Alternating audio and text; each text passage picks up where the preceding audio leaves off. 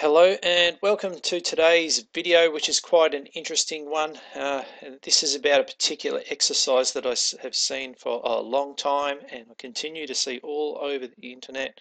If you put in a Google search for VMO exercise, you're going to see the picture of this exercise here or something very similar.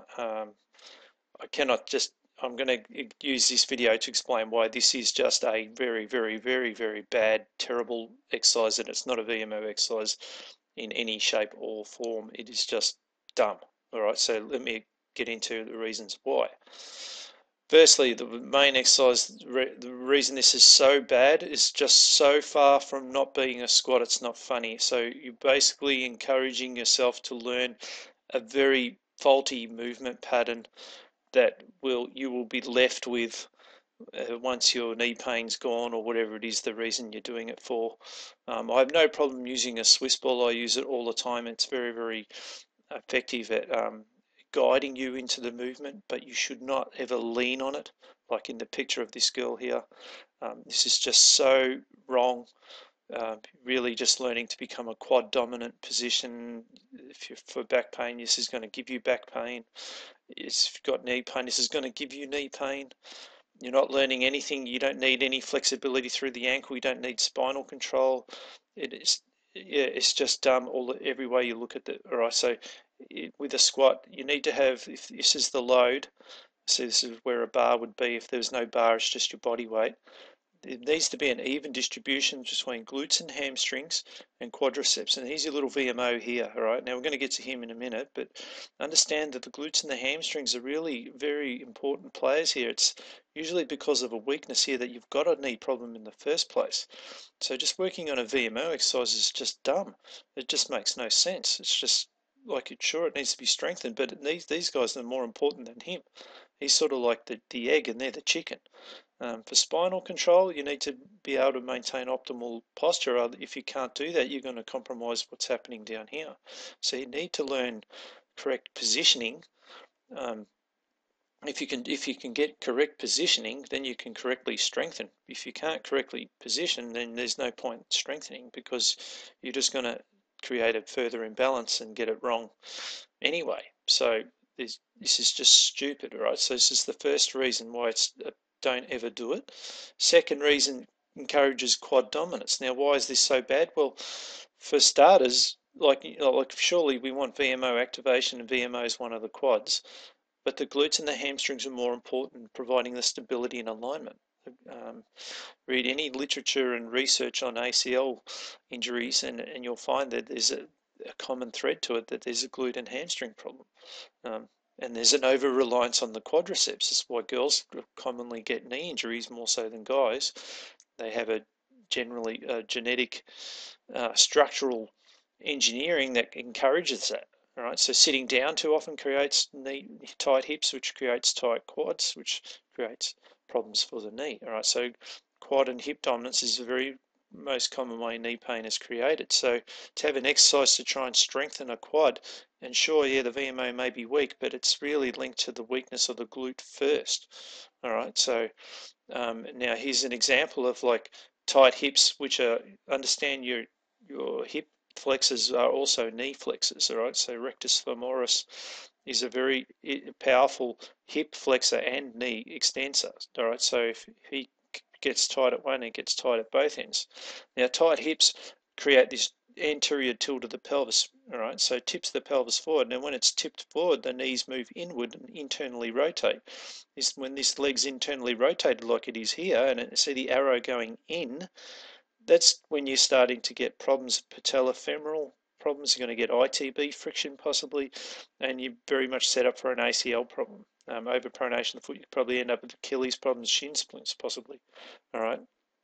This ball here is encouraging you to do more of this and creating stronger hips and tight hip flexors. So basically, if this exercise starts to work, you will get better at being in a worse position, which makes no sense at all. All right, so just craziness.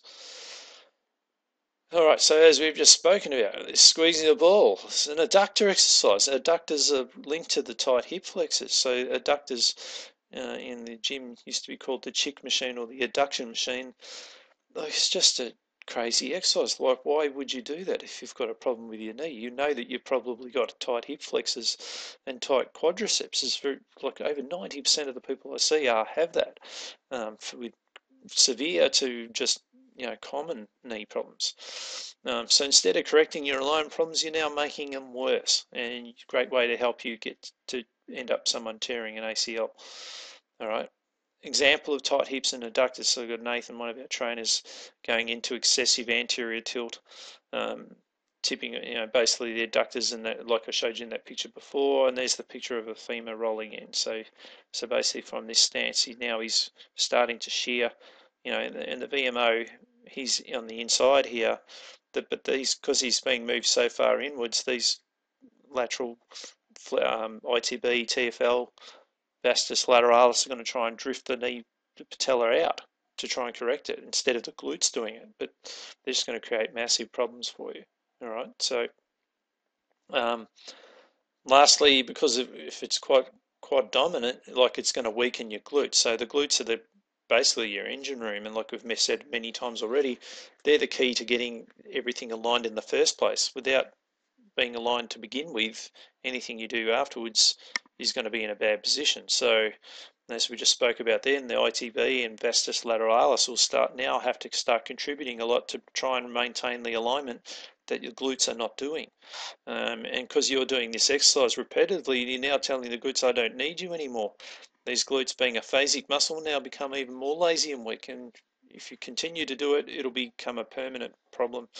Now it's going to be a long process of getting out of that, right? And no stupid VMO exercise, I don't care what one you've got, is going to fix that.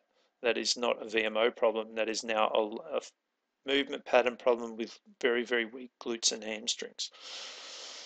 And lastly, it's not specific enough to the movement you need. Now, parallel or two-leg stance, usually fairly easy, and because there's minimal stability needed.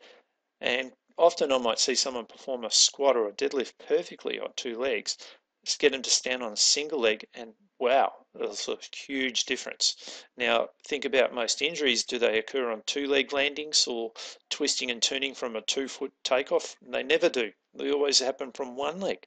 So it means you need to test one leg, because the one leg exposes the weakness within the entire chain of the ankle, the knee, the hip, and the trunk. Any one of those can break down and cause problems. And like we said, most injuries occur on one leg, not two. All right, so a two-leg exercise will have minimal effect at improving your weakness. Sure, it's a great exercise to use, and we use it all the time, and it's very important, but it is only a stepping stone to getting to the single leg exercises. If you don't get to the single leg exercises, you're wasting your time. You're only half done. You're not even half done.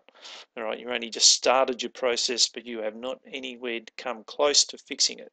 And it must be done standing up. All the Pilates exercises, again, they are just so low level an exercise, lying on your back, pushing your bum up in the air. And again, we use them, but they are not anywhere near what you need to learn how to do if you have a VMO problem. You must learn how to do a single leg squat, and if you play sports, you must learn how to do it at high speeds and at landing. If you can't do that, you're sort of a risk when you play. So what should you do if you're not going to do the stupid exercise of squeezing a ball? You can still do squats, like I said, but basically we would do the exact opposite. We would be pushing out, not squeezing in, and that would encourage the glutes to fire. I would be making sure that I have optimal alignment. Nathan here can maintain good range, optimal alignment. If he couldn't do that, we may use the ball, but eventually I want to get him away from that, and eventually I want to get him to single leg. Understand that the VMO is going to contribute massively here when it's pushing out, not pulling in, because it's not even doing it anyway. It's just your adductors. All right, so you're not using your VMO. All right, if anyone who says they do not understand their anatomy.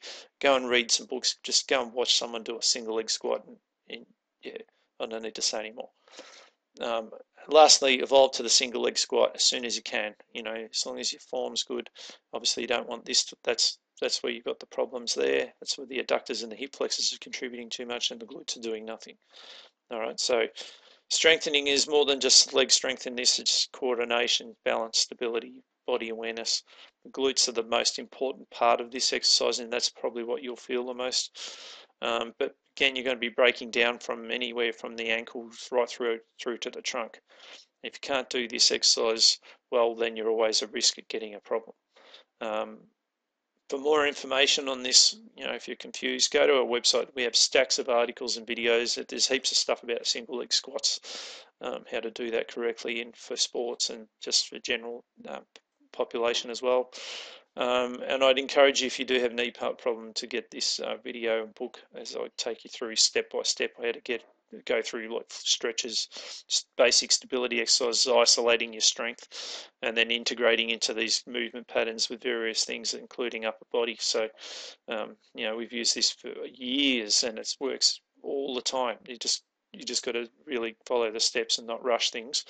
It's not a quick process if you're coming from chronic pain, but highly effective. So go to our website, www.noregretspt.com.au, and you'll find everything you need to know there. So I hope that you've enjoyed this video and shed some light on an exercise that is often, that is just crazy. So don't do it.